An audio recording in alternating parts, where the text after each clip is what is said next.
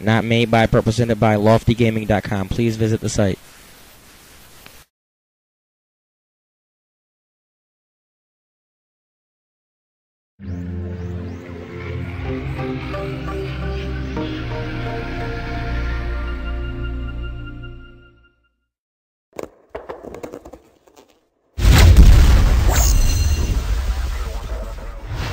Hey, my name is JP Cambiati. I'm the lead multiplayer designer on Rainbow Six Vegas 2.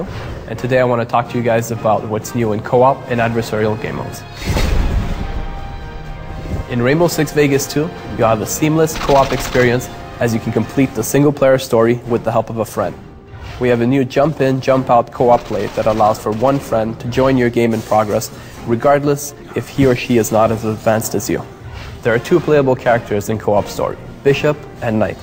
As Bishop, you will be the host and control the two Rainbow AIs. The second player, that we call Knight, is the guest.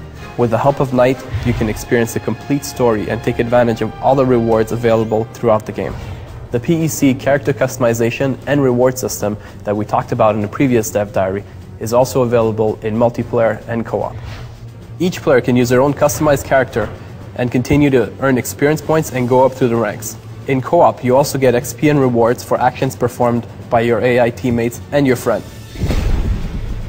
Rainbow Six is all about variety, so we've brought back co-op terrorist hunt mode, which is playable throughout all of the multiplayer maps. Your objective is to find and eliminate all of the terrorists throughout each of the maps.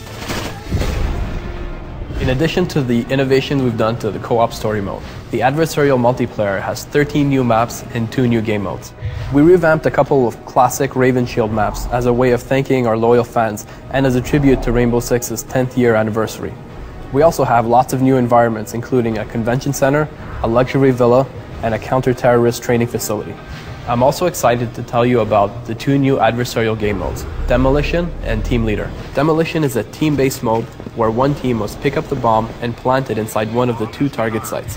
The other team must prevent this from happening by finding the bomb and defusing it before it blows up. In Team Leader mode, each team will have one player assigned as the leader, who will be visually identified by a star. You must eliminate the enemy leader and his team while protecting your own leader. Good job. You've eliminated the enemy leader. As long as the leader is alive, players of that team can respawn an unlimited amount of times. When the team leader dies, neither he nor his teammates can respawn. Your team leader has been eliminated. Reinforcements will no longer be available. The team left standing wins. You can also win by escorting your leader safely to the extraction point. We've also revised the Conquest mode. Now your objective is to capture and hold 3 satellite stations simultaneously for up to 30 seconds in order for your team to win. This creates really intense back and forth action between the 2 opposing teams. Dominating for most of the match doesn't mean much because the tide can turn at any moment.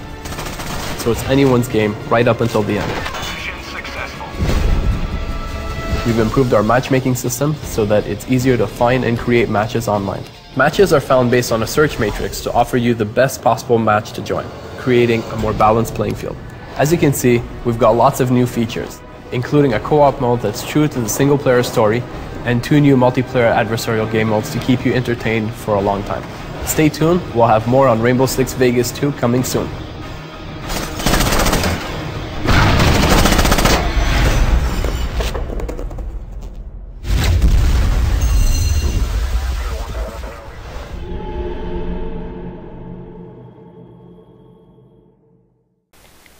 Not made by, represented by LoftyGaming.com. Please visit the site.